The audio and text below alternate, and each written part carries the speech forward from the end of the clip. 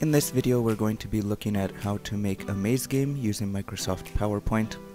So the first thing I'm going to do is take the title slide and I'm going to change it to a blank layout because we won't need any of the text boxes here. So we can just go to layout and make that blank. Then I'm going to insert a few additional blank slides that we'll use for our beginning slide as well as our menu. So I'm going to insert a picture. You'll have a few different options, but I'm just going to go online pictures. I'm going to make this a jungle theme, so I'll search for some kind of jungle themed picture and we'll insert that. Then we'll just drag it to resize so that it covers the entire slide.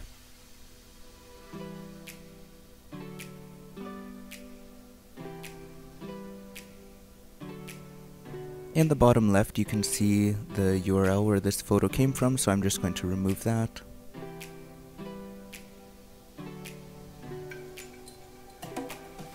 Then I'm going to go to Insert under Shapes, and I'm going to insert what will become our Start button.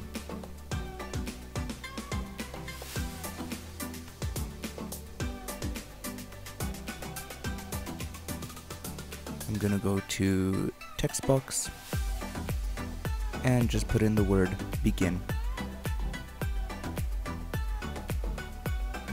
I'm going to increase the font size of that so it's easier to read. Just highlight the font, go to the Home tab and change the font size.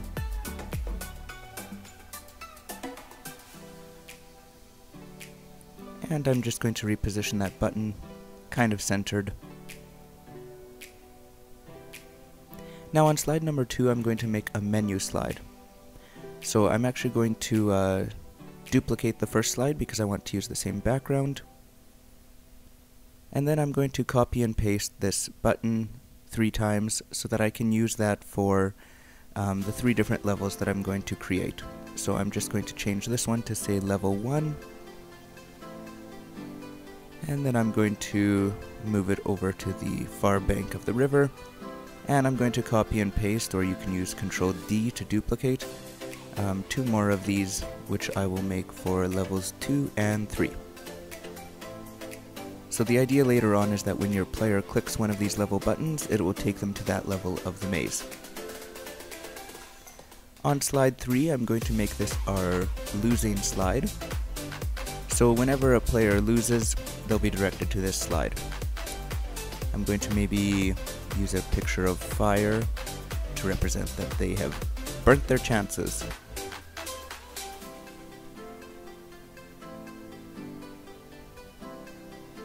So I'll just use this one, resize the picture again. If this designer opens up on the right hand side, you can just exit it, you don't need it for anything.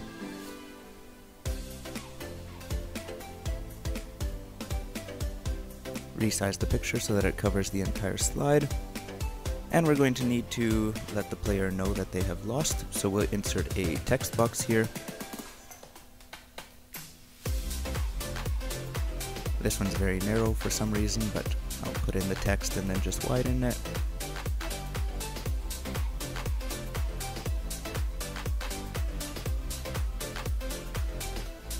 Highlight the text and increase the size so it's easier to read. I'm also going to add a background color so that the text is easier to read. So centering the text. Then under Shape Format, you'll see 2 buttons for Shape Fill and Shape Outline. So I'm just going to change the fill color so that it sets the text off a little bit. And then we also have some effect options. So I'm going to add a bit of a bevel edge just to set the text even more off from the background.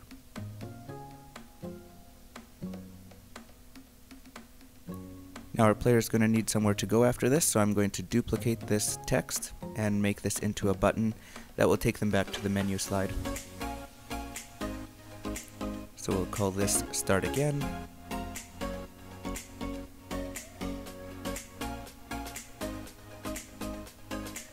And maybe I'll change the background color of this other message just so that it's a little more clear that these are 2 different things.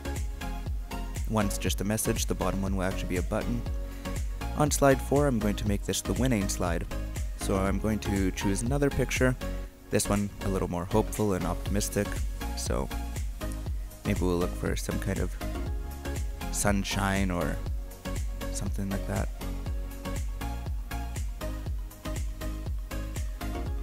Oh, this one with the sunlight looks pretty cool. We'll use that. Resize it once more. Again, that designer opened on the side. You can just exit it. You won't need it.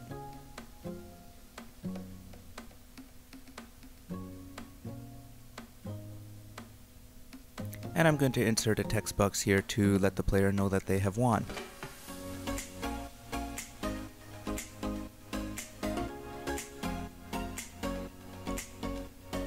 Increase the font size there so it's easy to read. Center that on the slide.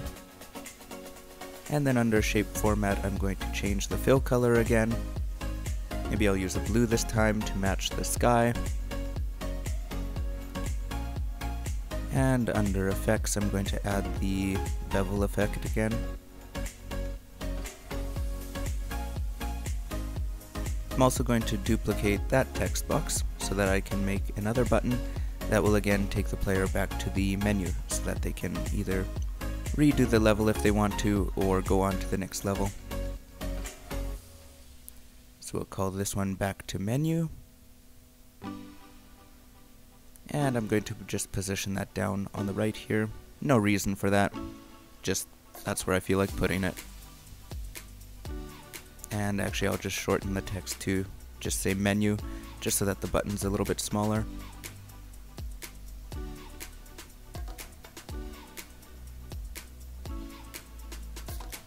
So then we've got our basic setup. We've got the opening, the menu slide, as well as the winning and losing slides. So I'm now going to insert 3 more blank slides that will become the actual game levels.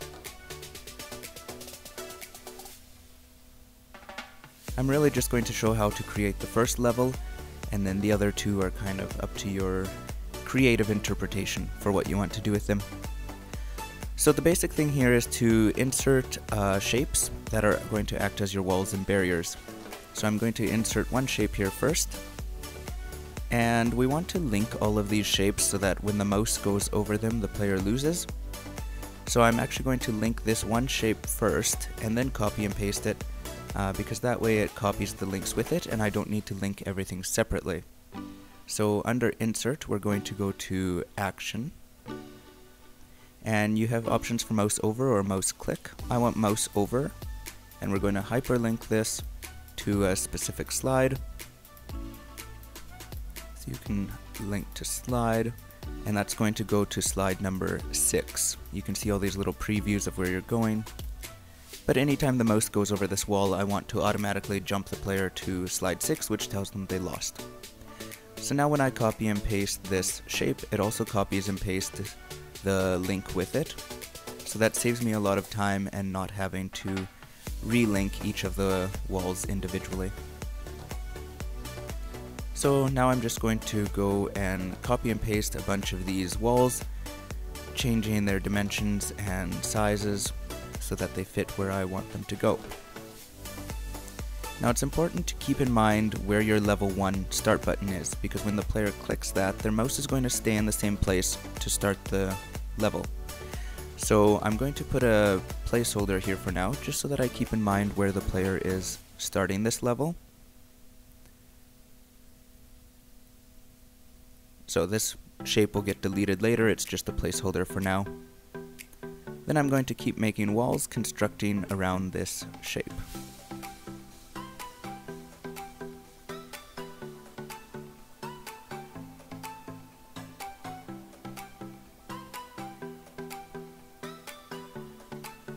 Now if we go back to the action section, just to double check that it's still copying the links with everything.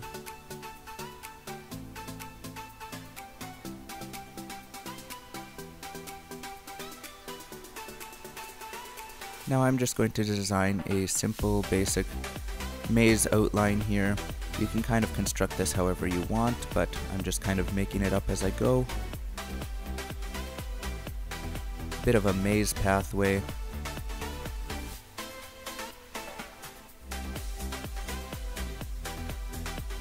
You can copy this design exactly if you would like to, or I'd recommend you try some creativity and make your own design. But the idea is just to make some kind of maze shape that your player will have to navigate through. Now with this one, I'm going to start creating some barriers or gates, things that our player will have to do to actually make it through. So I'm going to create a gate here, and I'm going to insert another shape. Maybe I'll use a star, and the player will have to click the star to move the gate. So first I'll recolor the star yellow, and then I'm going to set an animation path for the gate, and we'll trigger it by clicking on the star. Now because I want to use the star as a trigger, I'm going to have to know what its name is. So under shape format you can go selection pane, and I can see that this is called 5-point star. Then I'm going to go to my gate. I can set an animation path for it. Under animations I'm going to scroll down way to the bottom to paths. Just going to put in a straight path here so it slides out of the way. You can change where it starts and ends by just grabbing this little dot, and oh, that's still not the right one. This tiny dot, grabbing it, and then that faded shape is where it's going to end up at the end of the animation. So I just want it to slide up out of the way. Maybe I'll have it end about there. And then in the top under trigger, we're going to go on click of, and here's why we need to know the star shape name so that we can click it.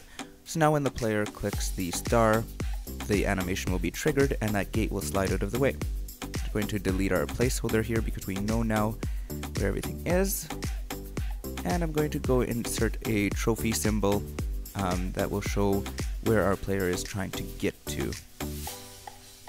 So I'll just search for trophy. Not very many options, but I'll take this one, insert that, and the player's goal is going to be to get here. Now when they arrive at this trophy, we want to let them know that they've won. So we're going to go back to insert, to action, and here when they arrive at the trophy we want to hyperlink to the winning slide. So we can see on the bottom left that's slide number 7. So we'll link to slide, and then go slide 7. And again you can see the preview there, hit OK and OK.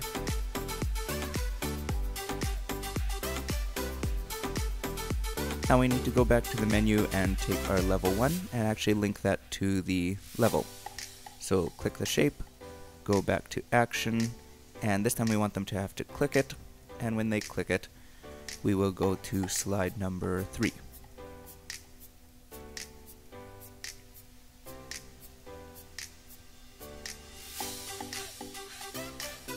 We also need to, on our opening slide, link this begin to the menu, so our menu is on slide 2.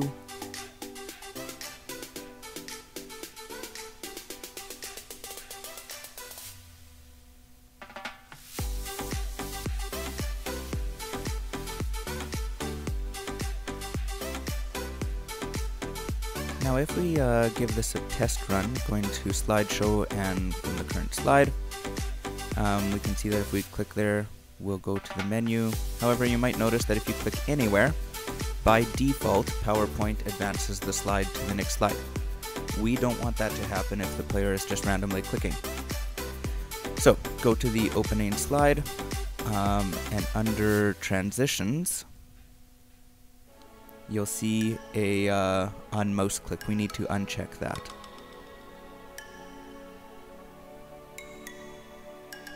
So if we go back to slideshow, oh,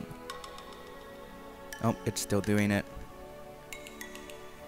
And that is because we didn't apply it to all the slides. So transitions, uncheck on mouse click, then hit apply to all.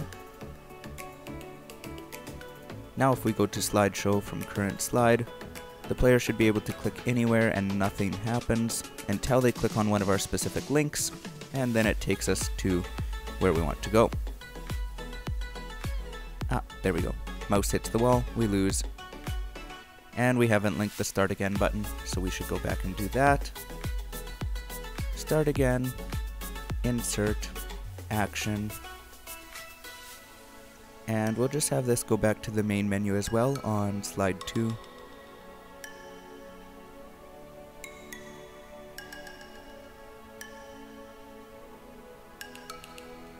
And then we'll link this menu button as well on the winning slide, also back to slide 2.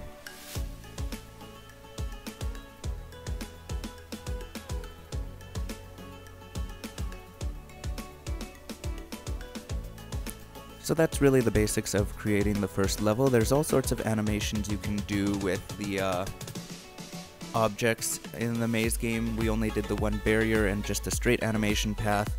You can do spinning animations, you can have animations appear and disappear when either the mouse clicks a certain thing or just goes mouse over something.